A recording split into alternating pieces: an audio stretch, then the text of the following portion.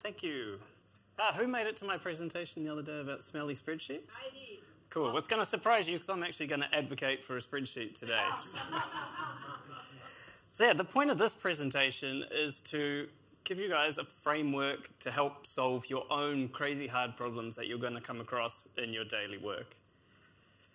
And so by crazy hard problems, in the domain of tech, software, and GIS, there are things with like lots of competing elements and a real lack of clarity of how you even start to make progress on this thing. One of the examples I'm going to kind of talk about today is this project. So Super Air, they're an aerial top dressing company, so they spread fertilizer on farms, particularly farms where it's like, where they don't have the flat land and it's harder for them to do it through a truck or something like that. And the way that when a farmer would come to them and they would say, hey, how much is it going to cost to spread fertilizer on my farm? They were kind of doing that in a spreadsheet. And it was terrible. It kind of assumed the farm was a circle and basically the prices that they would estimate and what it would actually cost to spread were off by $10,000 a job.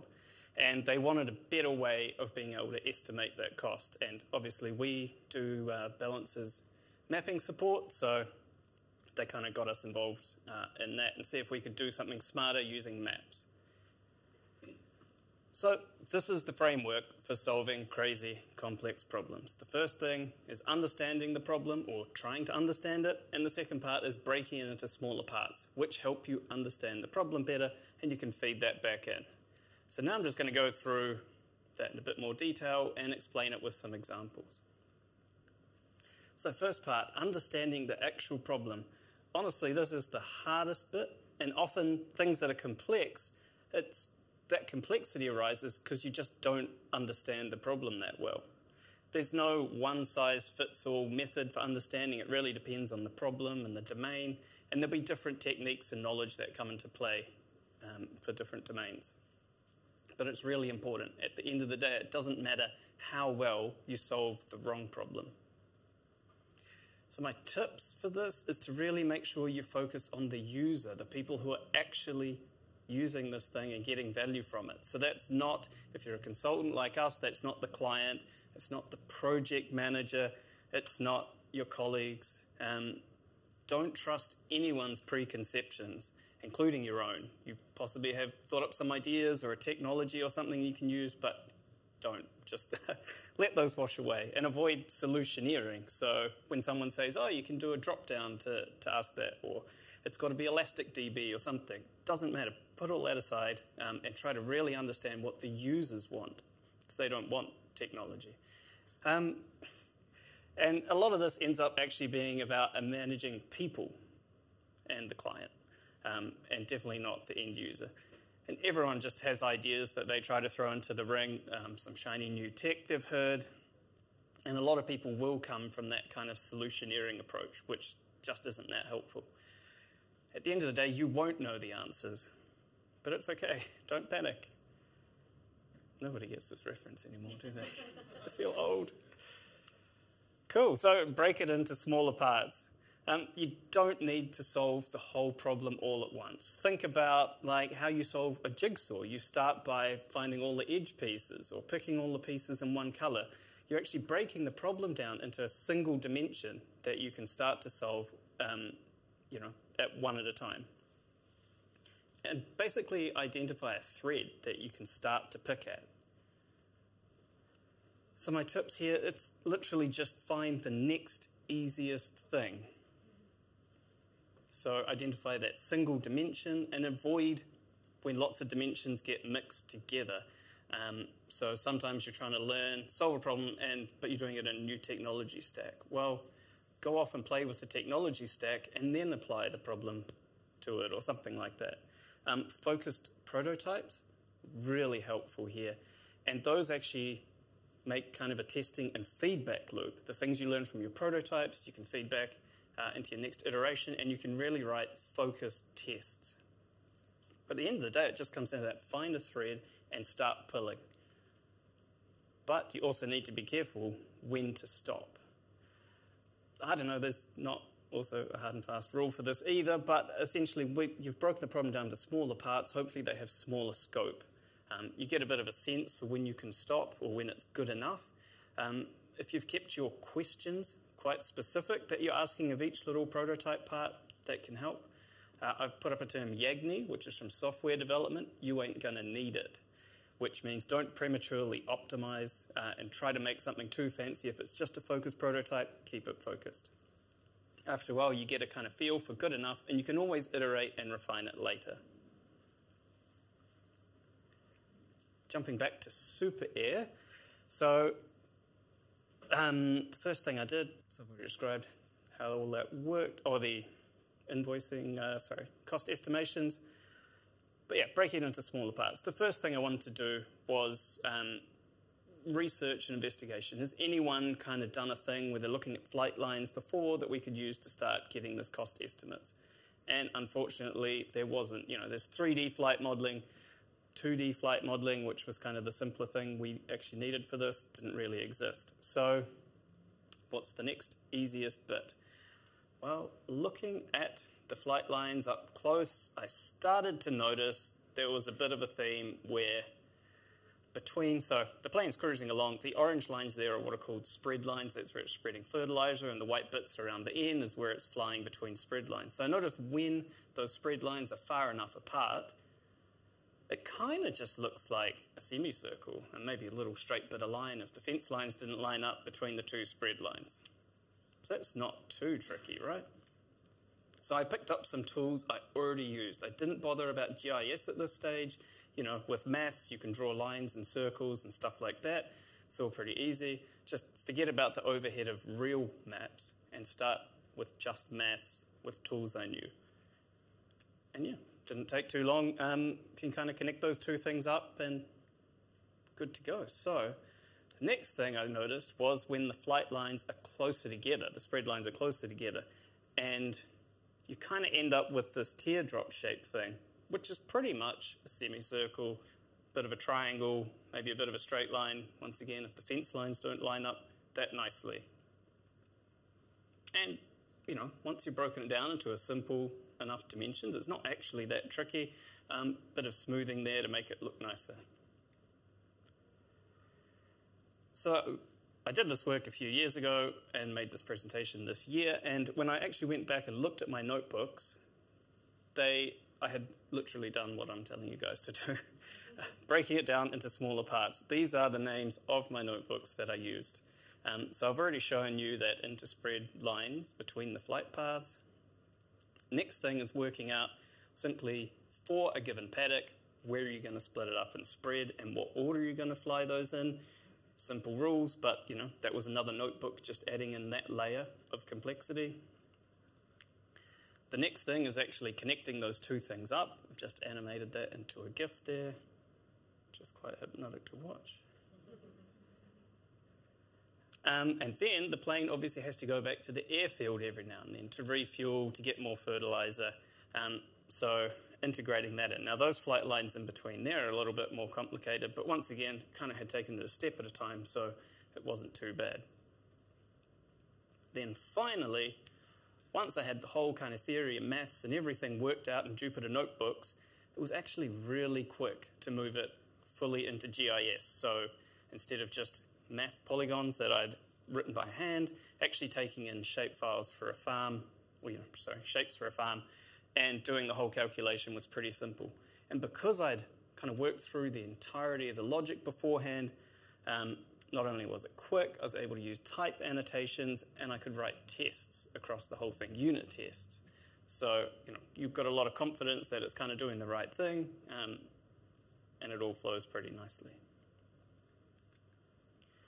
The next example I'm going to talk about is we were asked by a client to develop kind of a science engine with a user interface.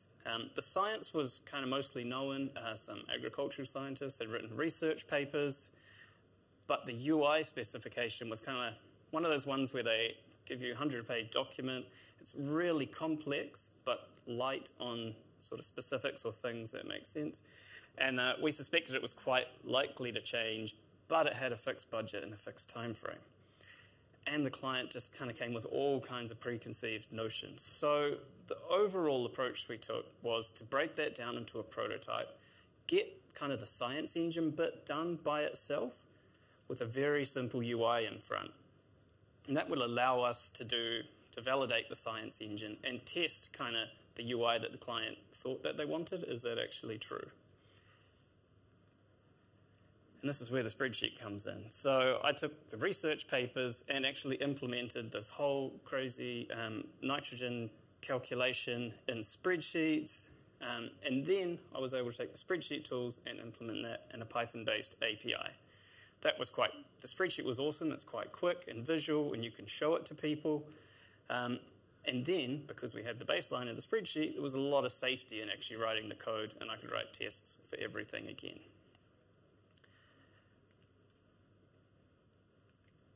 Cool, and that prototype actually ended up being extremely valuable. So this was a government department we were doing this work for, and it turned out that we weren't going to be able to meet their time frame. So it ended up, that was a good thing to learn early, because we'd done the prototype. I think we got the best outcome and wasted fewer taxpayer dollars.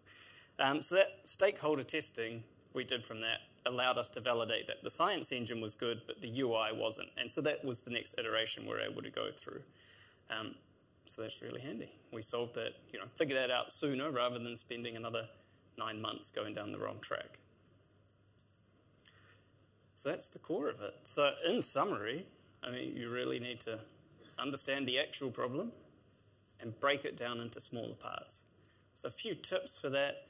Always make sure you're focusing on and trying to solve one thing at a time. Reduce that complexity into as fewer dimensions as you possibly can.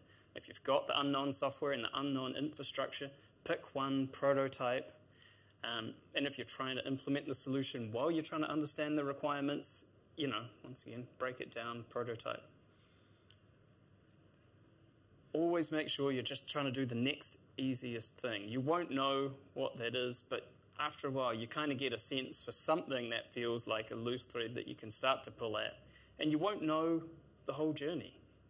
That's okay. Just take a step, make some progress. It'll probably work out. Take a break. This picture here is from Milford Sound. So for Super Air, they had this, they wanted to introduce waypoints into the flight lines. So you could kind of go, oh yeah, the plane's going to avoid this mountain. And that was pretty complex, and I had no idea what to do, but luckily I was on leave, and I woke up at 4 a.m. In a tent in Tiana, and the idea came to me, so I was scribbling notes on my phone, and then that day I went to go and see Milford Sound. It was pretty cool. But yeah, take a break, and your brain will often just kind of come up with crazy stuff in the background. And this one I really can't reinforce enough. Prototyping and testing is like a golden cycle of awesomeness. You can test your assumptions with simple prototypes, you can learn from the prototypes and test later iterations, and you can build testing into your later iterations, which is just awesome. And, really importantly, you can clarify what the solution isn't and make sure you avoid pitfalls and, going down, spending tons of money doing the wrong thing. And that's the end of the talk. Thanks very much. So much. I'm really proud of my presenter. They all like under 17 minutes. It's incredible. So we have a lot of time for questions. Questions. Down there.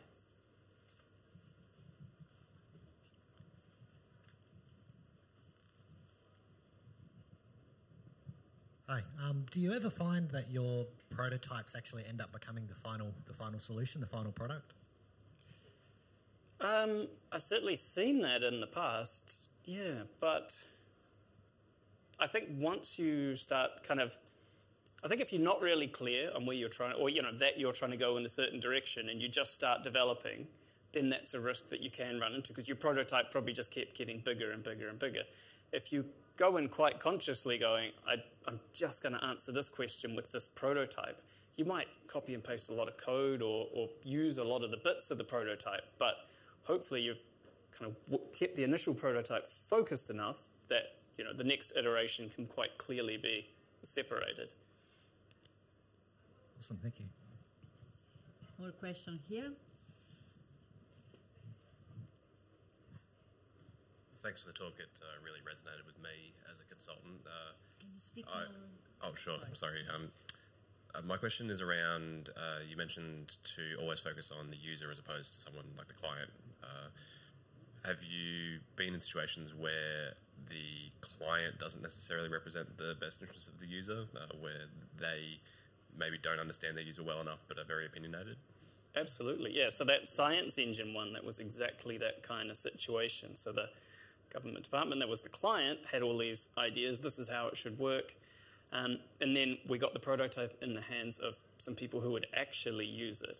And yeah, that was kind of a perfect outcome to discover it as soon as possible, but it's always makes friction and stuff like that. So I think almost always the client has their own ideas and they're pretty much always wrong. So one thing we've got at our company is like a UX person who is really great at design thinking. So they can often, we really push to the client, you've got to get us in front of users, get the design thinking UX person actually in front of users as soon as possible, and just start actually making sure any of these assumptions make sense or what is actually going to be useful. Yeah. Okay, we have time for more questions, so if you have more.